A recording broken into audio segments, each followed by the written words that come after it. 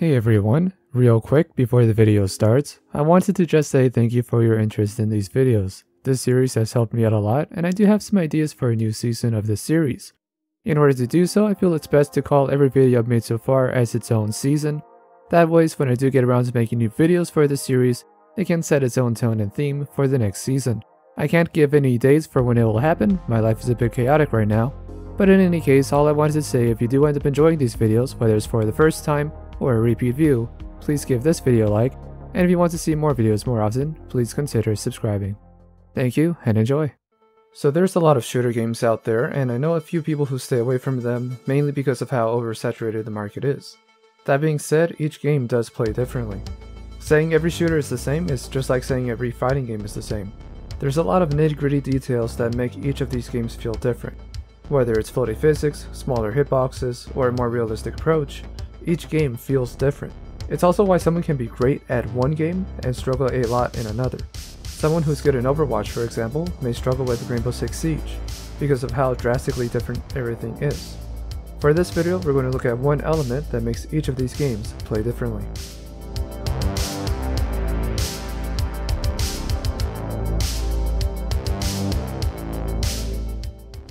Maps are a big part of making these games feel great. If they're too simple or too linear, it makes the game feel restrictive or boring. If it's too open or complex, it can slow down the gameplay and make it feel too random or non-competitive. At the same time, a map may play well in one game, but not so great if they were put into another. So first, let's look at a typical tried and true layout, the 3-lane map. 3-lane maps are the bread and butter of most shooters. You start with one lane down the middle, which is usually the most dangerous. Then you have two side lanes, and along with this you also have two or more connectors that would allow players to rotate from one lane to the next. This is Dust 2, one of the most iconic maps of all gaming. So much so that other games, typically free-to-play games, copy the exact same layout with some minor changes. Now why is this map played out so much, and why do many people enjoy it? Well, because the layout makes for some great gameplay. Both the middle and the right lanes can be monitored by a sniper. Then the connector from the middle lane to A site, aka short, can be used for a more close-up fight. Now although this map is good, it may not work well with other games. Imagine if this map is being placed into Overwatch or Rainbow Six Siege. It may fit one game more than the other, but it wouldn't play the same way. It probably wouldn't play all that well. So we come to a crossroads with a map design, knowing what kind of shooter you're making. If it's one with heroes and flying and verticality, you'll want maps that will have sniper perches and second floors to buildings that would allow for each hero to excel. If it's a more grounded, hipfire game like CSGO, then 3-lane maps with choke points and connectors will typically work well. That said, 3-lane maps also work well with other games such as Call of Duty. Shoot House is a new map that is a very simplified 3-lane map. This is about as linear as it gets while still being fun. But of course, we have to ask, why is it fun? Well, there's a lot of gadgets and gizmos that can be used in Modern Warfare, RPGs and explosives to clear the way, a smoke grenade with thermal optics to get some sneaky kills, and a trophy system to counter pretty much all of that, and of course, kill streaks. Because there's a lot more to Modern Warfare than just a gun and a grenade, it allows a map like this to actually flow, and not feel too stale or stagnant. Of course, there will be times when one team is really struggling, but that can happen on any map. If we were to try again and paste Shoot House into CSGO, it most likely wouldn't work as well as it does in Modern Warfare. That's not to say it wouldn't work at all, but it is a different type of shooter. Now lastly, let's look at another category of maps, one where the 3-lane map layout may still apply, but typically doesn't.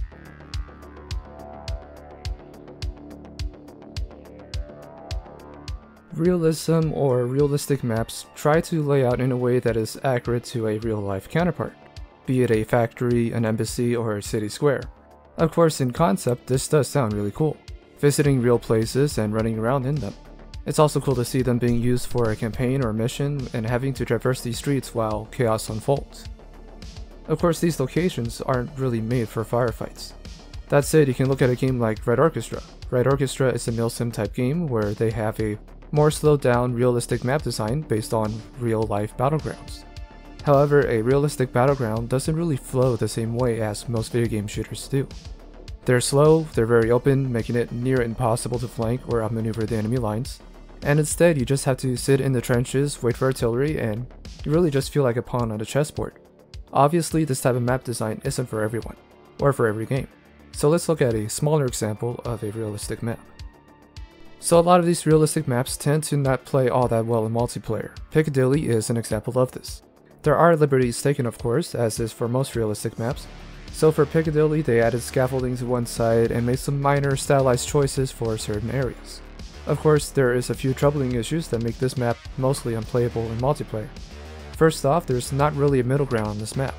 The middle of this map is empty and open. On one side you have buses and that lines up to make a narrow walkway, and on the other side you have a fountain with not really any additional objects or cover. This means that the majority of the fights are going to take place on the sides of the map, or rather one side of the map. This makes the fights in this map become very stagnant. Everyone continues to fight in the same lane, while the other two lanes are occupied by sniper fire of some sort, or the occasional player who's trying to flank. Now everyone's going to have their own thoughts on this map, some may love it while others don't. That said, at the end of the day, you do have to decide based on statistics. How many people are playing this map? How many people play until the end of the match? What are the typical scores? Is it one-sided most times, or which side tends to win most often? This information, which obviously we don't have access to, is what would tell us which maps are good and which ones are not. A look into Rainbow Six Siege, we have Oregon, a map designed from a real-life event. However, Rainbow Six Siege plays very differently compared to any other shooter. With that said, the map itself would have to be designed within the parameters where it would still be balanced and work. Just recently, the map was also redesigned to make it more balanced. This is really one of the better ways to work in a realistic map, something that resembles the real thing but still plays well. It's great to see maps based on reality make it into games, but these kind of areas aren't really designed for combat. There's a lot of open areas and too many lines of sight that would be far too difficult for the typical player to excel in. However, because of the pace of Rainbow Six Siege and the gameplay elements in it, a lot of these advantages can be taken away. It's perfectly fine if you do enjoy Oregon, Piccadilly, or any other realistic map. More power to you. Just that the game should be designed in a way so that the majority of players find the map enjoyable. I know that means a good portion of people may not get their way, but it is for the greater good. At the end of the day, it would continue to challenge these developers to create well-designed and balanced maps that everyone can enjoy.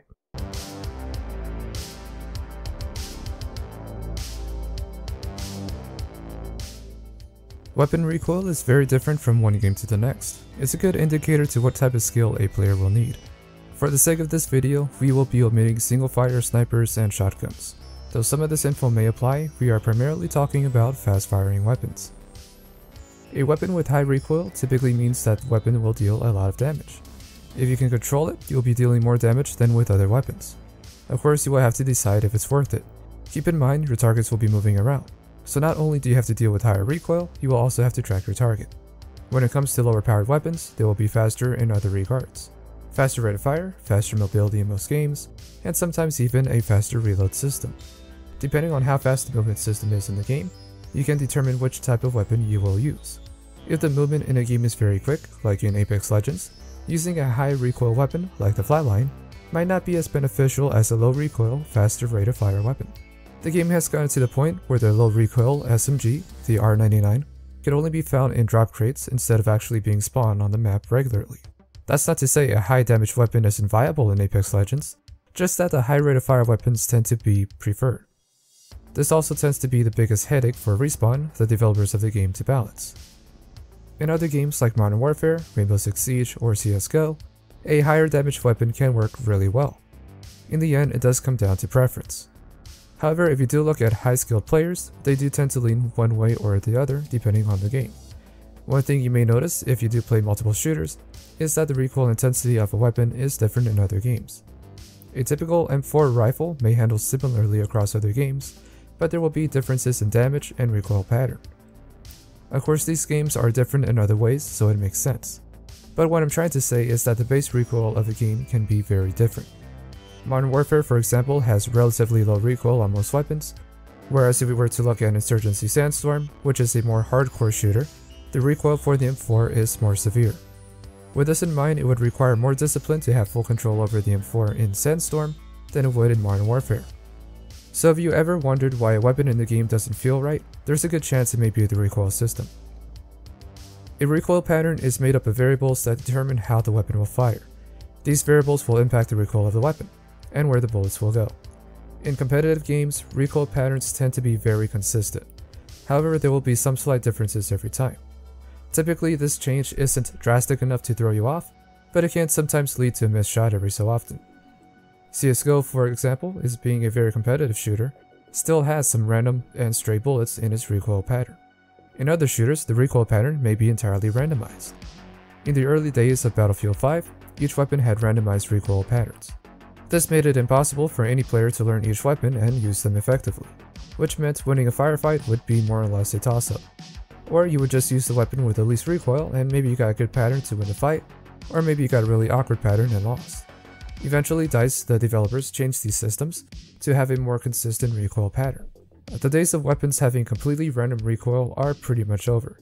This kind of system tends to only be used in RPG games like Fallout 3 or milsim type games like Squad or Red Orchestra. There are other more realistic games that will add recoil if you're suppressed, meaning that in those games, even with predictable recoil, you could still have added recoil from being shot at you. As we've seen with our examples, CSGO is a hipfire shooter, meaning you're using a crosshair to fire your weapon instead of actually aiming with the weapon itself. This means the recoil patterns are based off of your hipfire and not aiming down sight. Some weapons in CSGO do have this ability, like the SG-553, and has its own set of recoil separate to its hipfire recoil. Other games like Overwatch or Halo also use hipfire a lot. The recoil in those games tend to be very minimal, which makes for a run and gun style of gameplay. On the other side of things, we have ADS recoil, which is aiming down sight.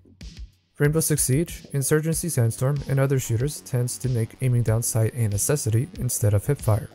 They do this by having a random or very heavy recoil pattern for hipfiring, but then having a consistent and easy to control recoil when aiming down sights. Depending on the shooter you want to make would determine what recoil style you want. Do you want players to use their weapon sights to aim, or do you want hipfire to be king? Or like we see with Call of Duty and Apex Legends, do you want a little of both? Recoil patterns being predictable is a must for modern shooters.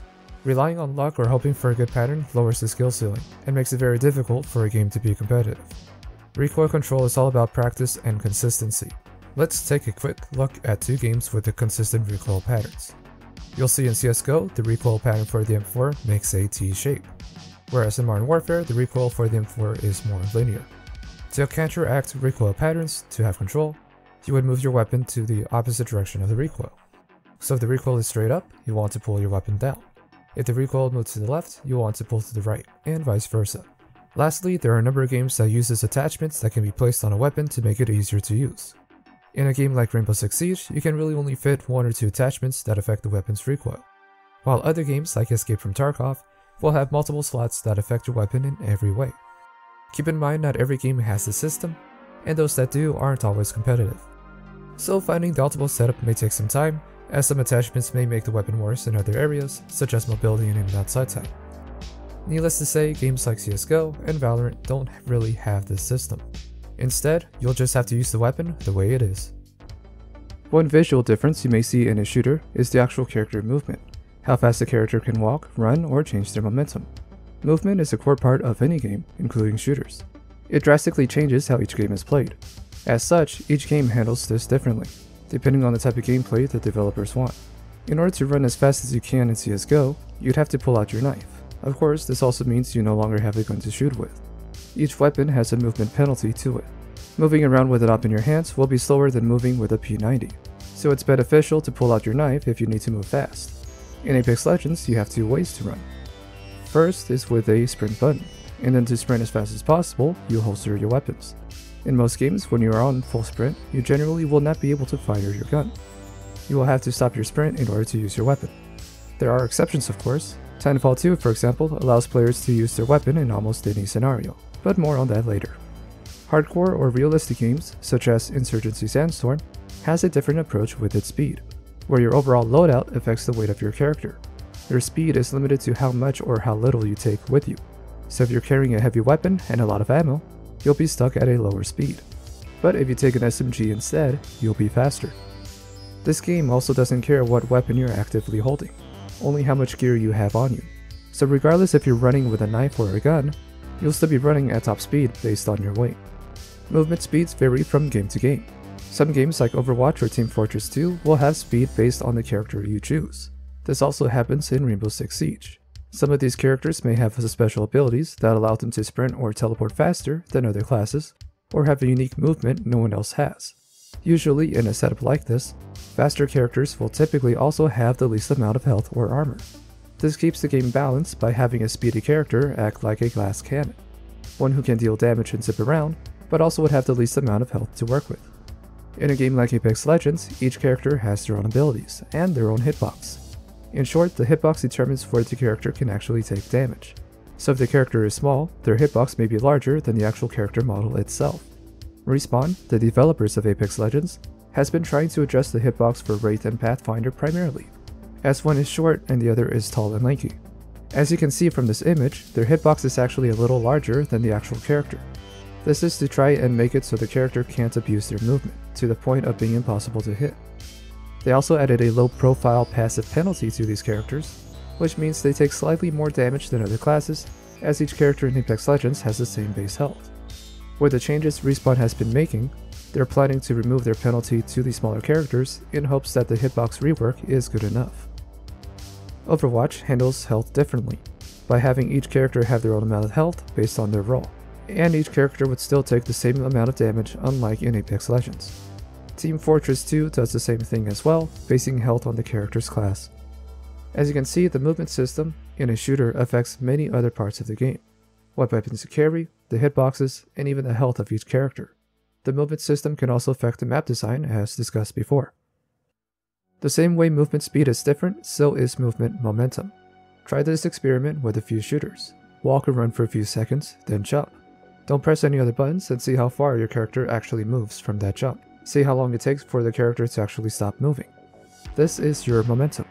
Some games like Halo have a very floaty movement system. This means if you jump, you're stuck in the air for a while. If you run, you'll take a fair bit of time to stop.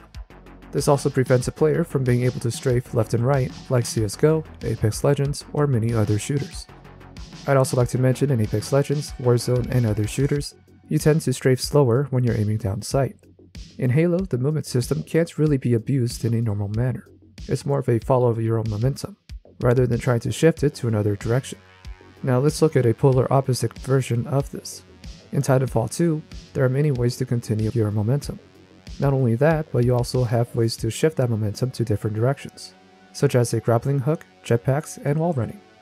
This essentially turns the entire map into a jungle gym or an obstacle course.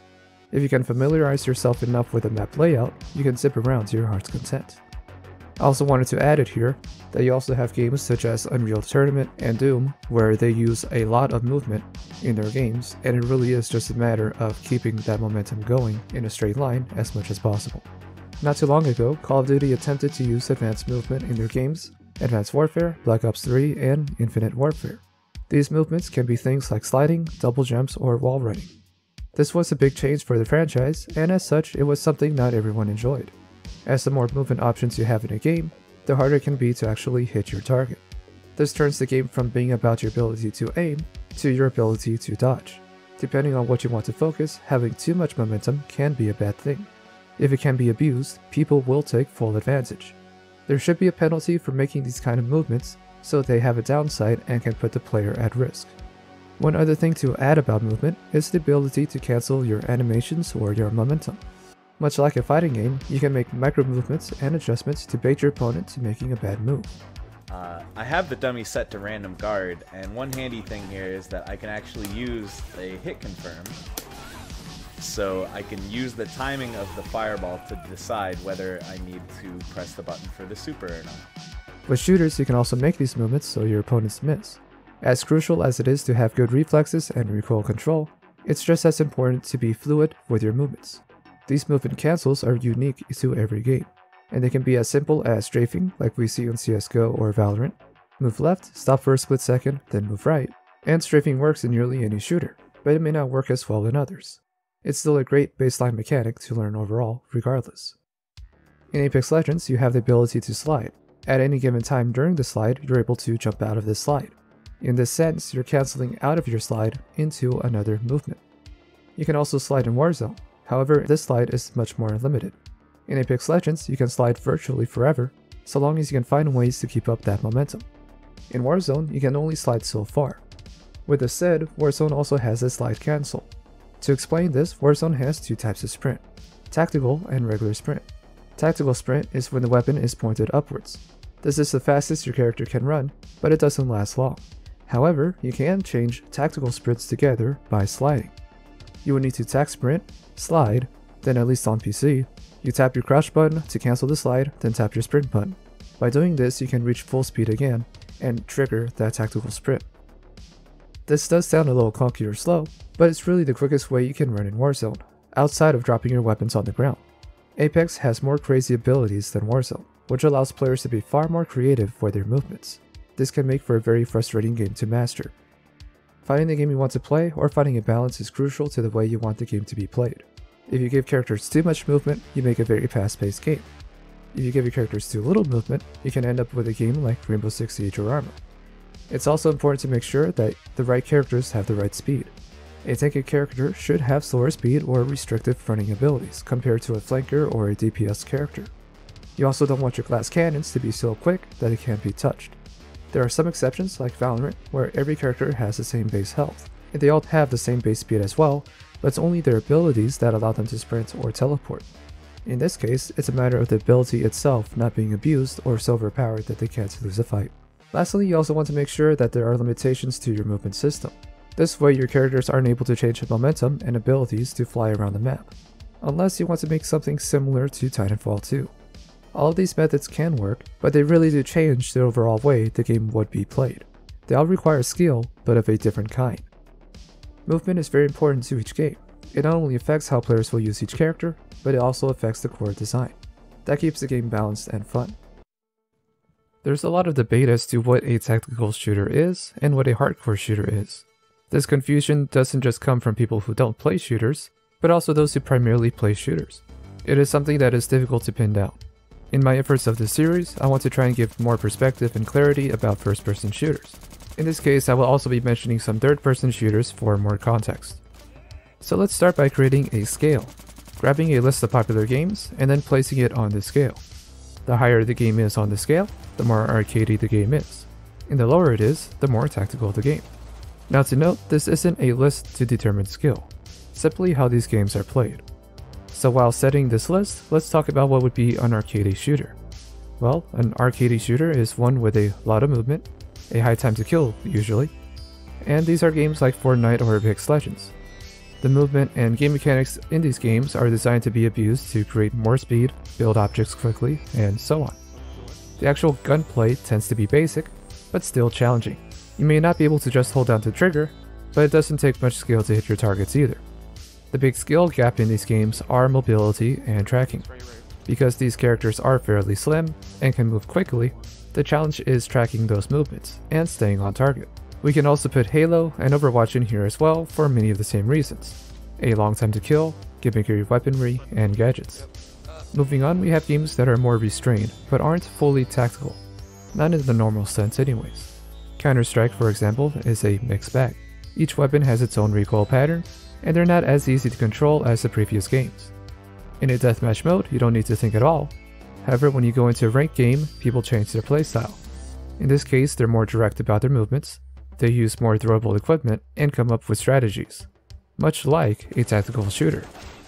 However, the character movement still doesn't really make it tactical. When players can still quickscope and hop around, it doesn't really sit in as a tactical shooter. The time to kill in the game is also fairly low, so it's not quite an arcade shooter either. In my opinion, it falls as a mid-ground between the two as a standard core shooter.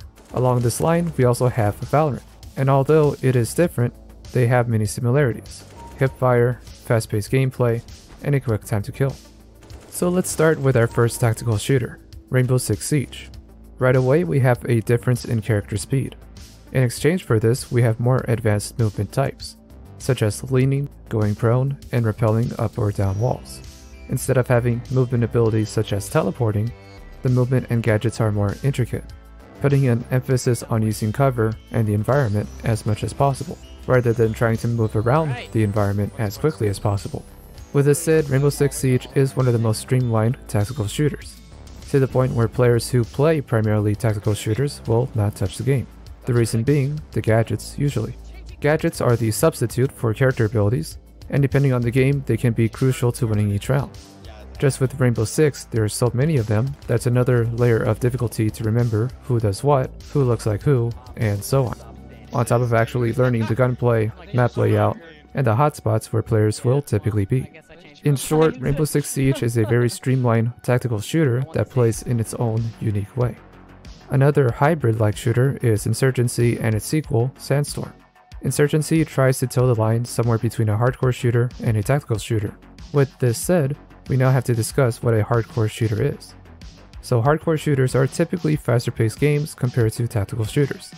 They tend to have the speedy gameplay from an arcade shooter, with the low time to kill that you'll get from a tactical shooter. Usually you'll see hardcore game modes or playlists like in the Battlefield or COD series. So in a very short summary version, hardcore shooters are just regular shooters with less health. This is kind of the issue with saying any game in particular is only a hardcore shooter. It's more of a game mode than a full-on genre. In a way, any shooter can be easily converted to a hardcore shooter, or a hardcore version of itself by simply lowering the character's health. But not every game can fully support tactical gameplay. Just because a game can be played tactically, it doesn't mean it is. With this said, a tactical game like Insurgency can also be seen as a hardcore shooter, because of its combined low time to kill and fast-paced movements. You can also play Insurgency as a slow-paced tactical shooter. It all depends on the servers you're playing on and who you are playing with. We can also make a case for Modern Warfare 2019 to be a tactical shooter as well, only because it can be played like one. But we know that with the movement the game has, plus kill streaks and other gadgets, it lends itself further up to an arcade shooter. If we were to talk about a more grounded tactical shooter, we can look at Escape from Tarkov. EFT removes a lot of the gimmicky gadgets and the game becomes very slow and tactical, using any audio cues available and taking fights slowly. EFT has a slow time to kill, but it also has another feature. This is the wounding effect, which is different from linear health. So you can bleed out in this game if you don't heal up.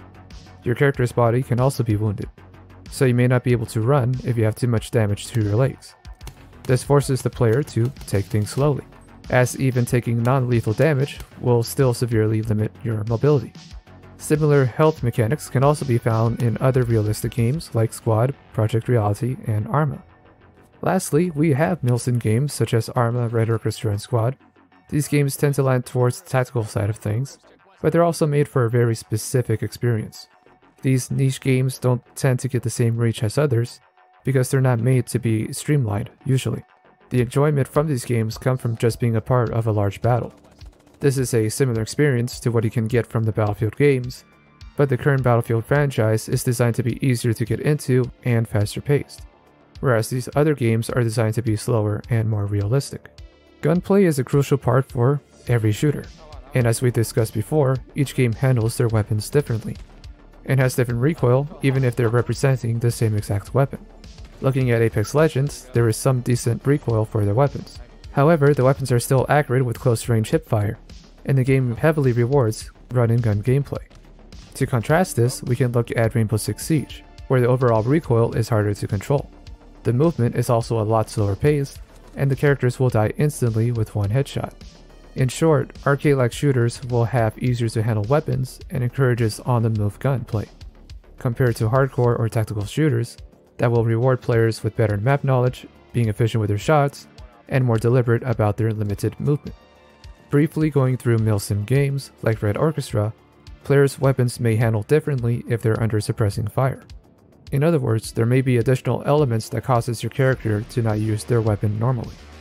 Recently, Escape from Tarkov is going to be including gun jams to their weapons, which will force your weapon to malfunction. It's elements like these that you don't typically see in mainstream games, and the reason being is because it's out of the player's hands. It's a non-skill, a random element that will stop you from playing normally. It is typically a detriment for a competitive shooter to include this, since there's no way for the player to counter these negative effects. It can also be very frustrating if it were to occur in a more casual shooter as well. So instead, it's used in a tactical or milsim type game, as they can include some of these additional realistic features.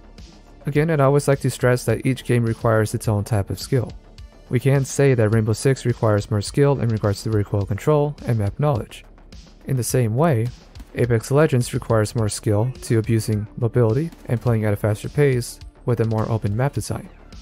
Overall, you can learn from both games and use them in other shooters, just that some of those skills won't always translate well to another game. So with all this homework finally done, what is the difference? Well, hardcore shooters can borrow from both sides of the scale. The movement can be quicker compared to other shooters, but still have the more intricate movements such as leaning, going prone, or rappelling up walls. Hardcore can essentially break all the rules, so long as the overall player health is relatively low. I also would want to throw in that the weapons should also feel slightly more difficult than the typical arcade shooter, but with the pacing of the game being faster than a tactical shooter. Of course, we'll always have gray area games, and trying to categorize all of them can be like splitting hairs. So instead of trying to give each one a specific label outside of marketing the game, some may require to be called both a tactical and hardcore shooter, the same way some may need to be called a light tactical game. Something like Tom Clancy's Ghost Recon is technically a tactical game, but it has a lot of added elements that regular tactical players dislike. Tactical games tends to lean closer to stealth games, taking things slow, rarely sprinting around, and an overall more grounded and realistic feel.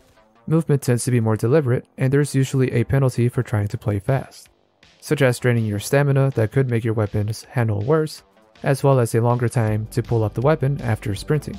These games rely more on using map knowledge and being crafty with your approach. The fun in tactical games for me is finding more than one answer to eliminate a target. Think similar to the Hitman games or Sniper Elite or the Sniper Ghost Warrior games. A tactical shooter may limit the player's mobility, but it gives players more choices to how they take the fight. The challenge from then on isn't who's a better shot, but who can use their environment, visual and audio cues to get the upper hand. So again, it isn't really a test of overall skill, so it's a different type of skill that this game rewards over others. It can get muddy trying to figure out how to categorize the number of these games. What we have to look at are the gameplay elements themselves. Players will have a fast-paced aggressive playstyle or a slower, more tactical approach in nearly any game. Game developers can only put so much restrictions to force players to play a particular way or to encourage a specific playstyle. On that merit, I think it's best to categorize each game based on these two factors. What did the devs want in their game, plus how the players are playing the game. For example, if a game claims to be tactical, but has quick scoping, jump shots, and an overall arcadey movement system, we kind of have to call it an arcade shooter. Having 100 gadgets in a game doesn't make it tactical. And if the game has a low time to kill, well then it's a hardcore shooter at best. Hopefully this kind of makes things a little easier to understand, and at least gives you a baseline for categorizing shooters. In any shooter video game, there's typically some sort of feedback that is given to the player to let them know that they're getting shot at. Most games tend to use some visual and audio cues to alert the player, while other games take it a step further and add more recoil to your weapons. A more typical alert system is having audio cues of bullets whizzing by. Before we keep going, I also want to clarify what suppression I'm talking about. When people hear that word, they'll typically think of suppressing fire, where someone is firing as many shots as they can towards an enemy to deter them from shooting back. This, of course, overwhelms the person who is being shot at. With the sound of those bullets cracking overhead, it can be a lot to take in. Now we have to somehow simulate that feeling in a video game, that feeling of being suppressed. In my opinion, suppression should accomplish two goals. First is to notify the player that he's being shot at, and secondly to deter that player from standing still and firing back. It makes sense to use as many audio and visual cues as possible, but of course, not every game is trying to be 100% accurate or authentic. You don't want to overwhelm the player to the point where they're no longer having fun, or where the effects are more annoying than they are immersive.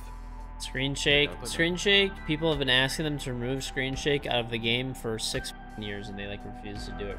Literally a universally hated mechanic, except for I don't know, probably one dip Redditor that's like, it's so realistic, everything's shaking, it's like an earthquake.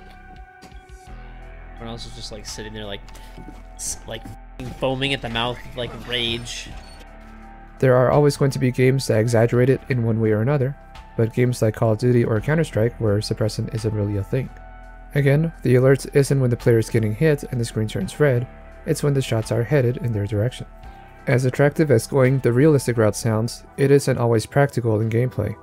I'm always going to be the person who wants gameplay to be balanced. I don't ever want there to be one random gameplay mechanic that you can't counter, or one weapon to be the absolute best. I want there to be options and counters and so on. So for my personal taste, I don't really like it when a game adds recoil to my weapons simply because I'm playing a game and getting shot at. In my mind, I am playing a first-person shooter.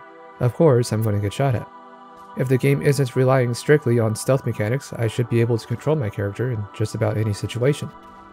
Unless the game is very slow-paced and trying to be a milsim, there's not really a need for the suppression system to mess with your weapon recoil. I understand that realistically I would be disoriented, but that can be done without having to add recoil.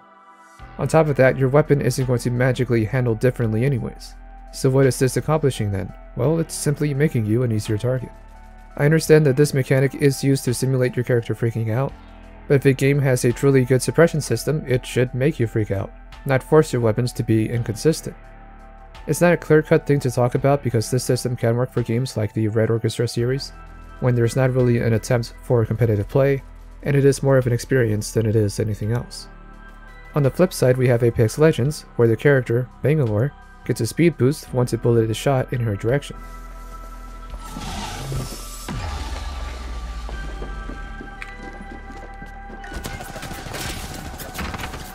I really do like that idea of using that alert of suppression to benefit the character.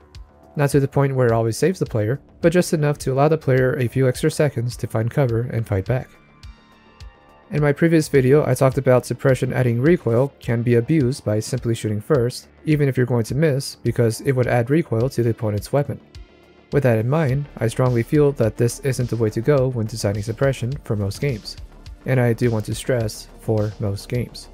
If it's for a milsim or strictly co-op or a single player experience, and it's not trying to be competitive at all, then by all means, use this.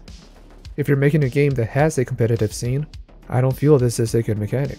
Suppression in a stealth or milsim that affects recoil should be used to punish the player for being careless, that their raw skills are not going to be enough for these situations, and you will have to play smarter. In short, it slows down gameplay because everyone is trying to dodge this RNG effect. And I'm also going to mention the hybrid system that I thought of from my previous video, which is that if you really wanted suppression to affect the recoil, but not have it disrupt close quarters combat, then don't let the suppression affect the recoil until a certain range, say 30 or 40 meters. Any kind of gunfight you get within that distance, the suppression system will not affect the recoil, but anything beyond that range will. This can make LMGs useful for long-range engagements, allowing them to be used in a more tactical way, and suppress enemies from firing back. This also helps with eliminating certain weapons like a pistol or SMG that isn't really supposed to be effective at that kind of range. It still rewards the inaccurate shoot first, aim later mentality, but again, the system could also be limited to slow firing weapons like a DMR or sniper rifles. I'd also want to make sure that the added recoil effect only triggers if the player is in the line of sight. So if you're trying to hit someone who's behind a solid wall or object, it will not affect the recoil. I can see a system like this being used in a more tactical and grounded shooter, one where the idea would be so that every weapon plays a type of role, and you can't just rely on an SMG with a 2x optic to get you out of any situation. Whether or not this system works, I don't know. This is just something I came up with, and I figured this would be a neat compromise if you really wanted to have that kind of system. So then we have two more options to use to simulate suppression. I feel the big selling point for suppression is going to be the audio.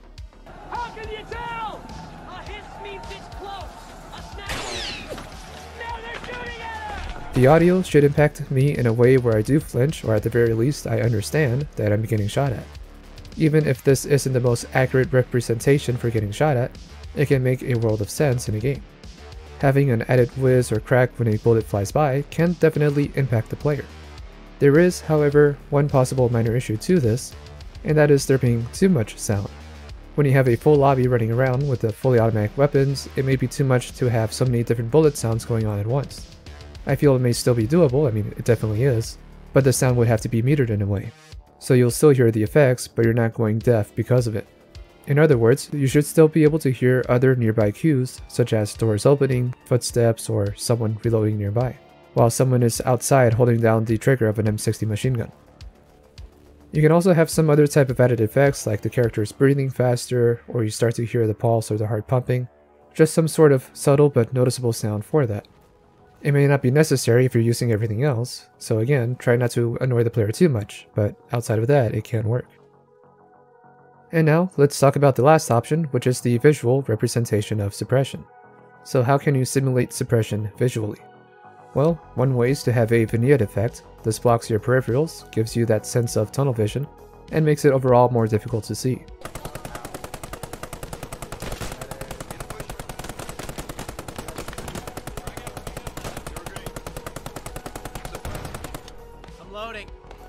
Another way is to have a blurred effect, again on the edges of your screen.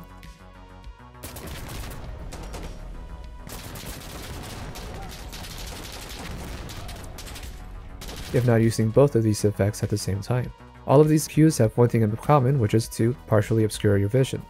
Make it feel uncomfortable to look at, which would make it more difficult to fire back. But in a fast-paced game like CSGO and Call of Duty, you want to limit that as much as possible, as these games tend to only use simple audio cues instead of visuals outside of like tracer rounds. Oh, we can't land it, but we can make that window. I made it! Rainbow Six Siege has a few suppression systems as well. First off, if an enemy is firing their weapon, a semicircle will appear around the center of the player's screen, pointed in the direction of the gunfire. That sledge. This would allow the player to understand not only that they're getting shot at, but also what direction those shots are coming from. In a way, this kind of system punishes the shoot first, aim later mentality, as the player will know what general direction you're shooting from.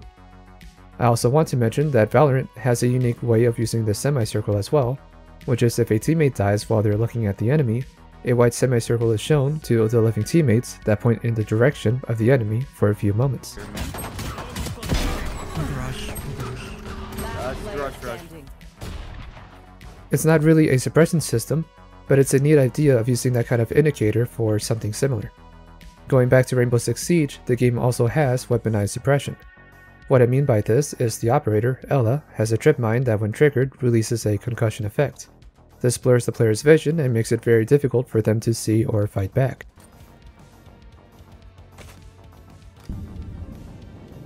Okay, so from your point of view with the shot extent, it doesn't look that bad. It still knocks it away. Yeah. So in this instance, we have a game that gives players a way to force that exaggerated suppression effect on an enemy by using a specific gadget. And in a game that is as competitive as Rainbow Six Siege, Ela's gadget was not received with open arms. It also didn't help that Ela's weapons are also fairly strong. She is a force to be reckoned with. I'm not exactly sure why Ubisoft thought it was a good idea to give her a high rate of fire weapon that also has 50 rounds at its disposal and also has a manageable recoil. You put all that together, yes, it doesn't have an ACOG scope. I guess that's one thing it doesn't have going for it. But you put all of that together, you have the makings for already just an incredible operator based off of their weapon itself. Then when you take a look at her gadget, it's one of the best supportive gadgets in the game.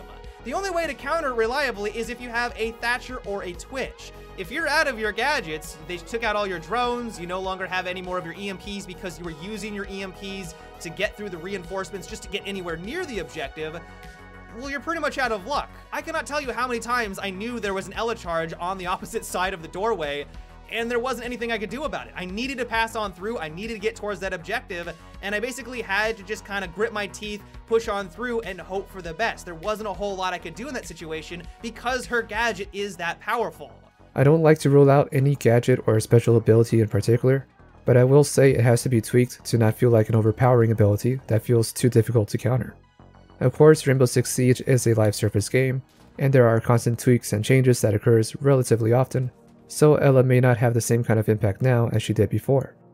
These games are fast-paced and competitive, so obscuring the player's vision is not going to be a very popular decision, whereas other games that want to try and find a mix but want a competitive aspect can have more realistic or exaggerated audio and visual effects. And then finally, for those who want a milsim experience, then by all means do all of the above to some degree. With there being a plethora of games out there that are all trying to do different things, each game has to find a suppression system that works for the setting. You don't want an over-the-top suppression system in a fast-paced environment like Apex Legends. And you may want a system that makes you flinch in a game like Squad or Arma. Suppression is like a two-sided sword. It can be used to hinder the player's ability, but also allow the player to know what's happening and in most cases know what general direction is coming from. And then going back to Apex Legends, you can also have games where suppression will also benefit that player to give them some extra edge to get out of that situation. One thing that makes competitive games fun and challenging, to me at least, is the skill and consistency of the gameplay. Having random elements thrown in, along with excessive audio or visual cues, can be a neat change, but can also lead to being abused and unbalanced, which can work for non-competitive environments.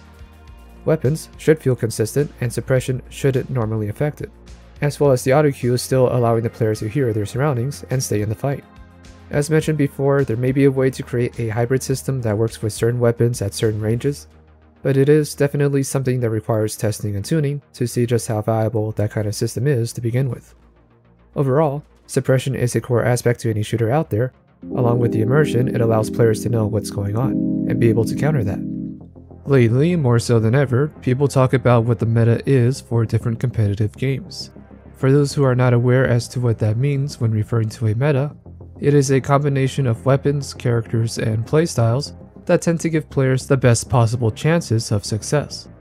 This can be anything from a character's ability and what their ultimate ability is, to what areas of the map you should go to or avoid, what weapons are statistically better and what attachments are the best for it, all the way down to how a character looks and how they can blend into their own environment. Throughout this video, I'll be pointing out some combination of metas that existed in different games and why they do need to be addressed by the developers to change things up and fix what is broken. Let's first look into map-based metas. This is going to be a simple and quick look as to how the map can change what gear players will use. When looking into Overwatch or Overwatch 2, some maps will work better for certain heroes. The map King's Row can be easier to manage with the tank hero Reinhardt, for example, and while not being impossible to pull off, it may be a tricky map to use the sniper hero Widowmaker, due to there being very few vertical areas on the map. Overwatch modes tend to move around the map or change maps after a round. If it's a King of a Hill type mode like Control, the map will change after each round, whereas if it's a moving objective, such as the Escort mode, the level is larger and may benefit certain heroes more than others at different points of the map. From there, players can determine which heroes would be most valuable either in the entire map or mode, or if there are sections of the map that would be worth swapping out to another hero for. As a side note, even when selecting an optimal hero for the map, there's always the chance that the opposing team will choose a hero of their own to counter yours, and a whole new slew of problems arise from it. Bringing this back down to a smaller and less dynamic example, let's look at CSGO. Looking at the defense side of things, when protecting the two bomb sites, A and B, the defending team setup can look something like this, where there are two players on each site, with one flex player who can watch mid or attempt to flank. Once the attacking team commits to one of these sites, the defending players can then rotate a few different ways to set traps for the attacker.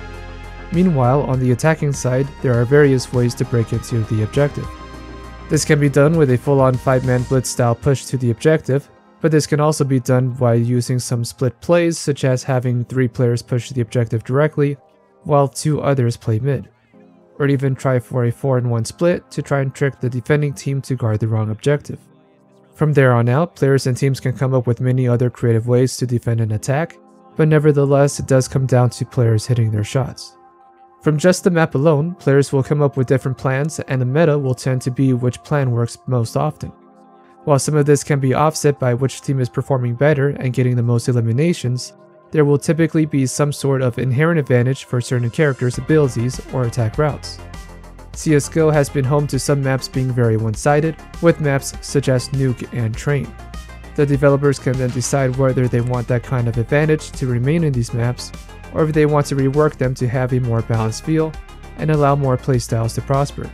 In my opinion, every map should have some personality to it. So while there may always be a sniping lane somewhere on the map, it may not be in the most vital part to winning the match, which would make for players using more aggressive loadouts, while the most dedicated of snipers continue to try and make it work regardless. Some maps should feel more like home for certain playstyles so long as there are ways to counter it, with those counters being feasible and not near impossible. Games that have special abilities such as Apex Legends, Overwatch, and Valorant will require players to select certain characters that have the best chances of winning. Having a healer is almost always a must, as well as having characters that can stall in one way or another, and characters that can teleport. whether it's by being a tank with a large health bar, or if it's characters with abilities to temporarily cut off areas with a wall or AoE attack. The main concern for this kind of meta is that certain characters will be invaluable, while others will be forgotten and useless more often than not. While we do want players to have the option to choose from a large list of characters, the meta may prevent players from using a subpar character. From here, the developers will have to choose what to do. Do they want to nerf the characters with a high pick rate, such as lowering their health or damage output, or should they buff characters that don't get picked? Of course, we want every character to have some sort of value, but sometimes there may just be a lost cause or simply a character that has to be used in an arcade mode and not much else. There will never be a straight answer to this, as it does depend on each scenario, as well as how different high-skilled and high-ranked players use these characters when compared to everyone else. A character can be an absolute menace to lower-ranked players, while being a non-issue in higher-level play. This is where the developers will struggle the most. They will have to make changes, but it can either be directly to that character, or by buffing or creating a character that would be a counter pick. In Overwatch, Brigitte was introduced with an ability kit that counters Tracer. The issue here though is Brigitte was not only a great pick to counter Tracer, she was also very reliable against the rest of the team as well, more so than other characters. This ended up with Brigitte receiving multiple nerfs to bring her more in line with the rest of the cast. Even when creating a new character to act as a counter, the new character can end up becoming the next major problem with the game, far more than what it was originally intended. While hero characters with flashy abilities are always going to be an issue, this can also affect games that are slightly more grounded, such as Rainbow Six Siege. While Rainbow Six Siege has a short time to kill with one-shot headshots, operators in this game have gadgets and gear that are critical to winning, and can also break the game from time to time. For instance, when the operator Blackbeard was first introduced, his rifle shield, which blocks headshots from the front, had insane durability. This basically meant that Blackbeard will have plenty of time to react and pop a headshot well before his shield would break off.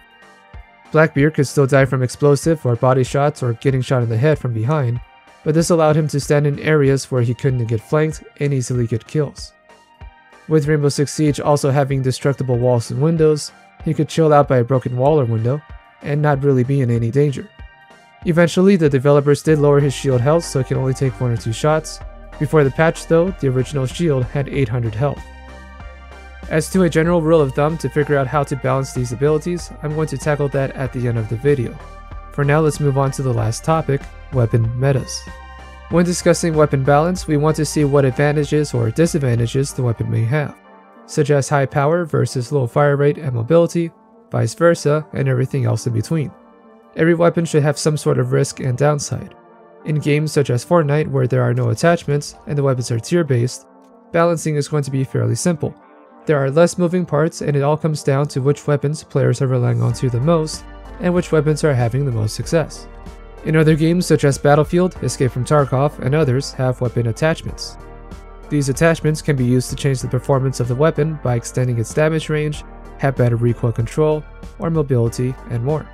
So let's look into a game that includes weapon attachments that plays a large role in the game. Even if you're a casual fan of Call of Duty, it would come to no surprise that many players have heard about what weapons are meta, as well as what attachments to run. The issue with Call of Duty is that it is a casual first-person shooter in nature. Granted, there are a lot of sweats in this game that can hold their own, and with the right rule set, it can become a very balanced and competitive game. However, when it comes to the base game and what weapons and gear are meta, that can depend on the kind of player you are. If you're someone with class who prefers somewhat balanced gameplay, the meta you care about would come down to SMGs, assault rifles, marksman or sniper rifles, and maybe even a pistol. Not only do you want to figure out which of these will give you consistent results, but you would also want to figure out which attachments you can place on the weapon to make it that much better. Sometimes a meta weapon may not be that great at first, but with the right attachments, it not only becomes reliable, but also one of the best weapons in the game. On the other hand, if you're the casual player who just wants to save his way to get kills, you probably only care about shotguns, riot shields, grenade and rocket launchers, and claymores. Talking about meta in Call of Duty does typically refer to the former, but every so often there will be a joke gun that's so powerful no one can ignore it. In Warzone, it seemed like every other season there was a weapon that broke the game. There was the R9 fire round burst fire shotgun that killed instantly. Let's go, Nick. Let's go, Nick. 1 more on ground level. 2 more on ground level. The DMR 14 rifle that killed in 2 shots. We need bounties. It'd be huge. No, dude, The M16 and AUG burst rifles that killed in 1.5 bursts. Oh. Yeah, I got bursted instantly by an M16. I got you. The revolver Snakeshot rounds that insta-killed.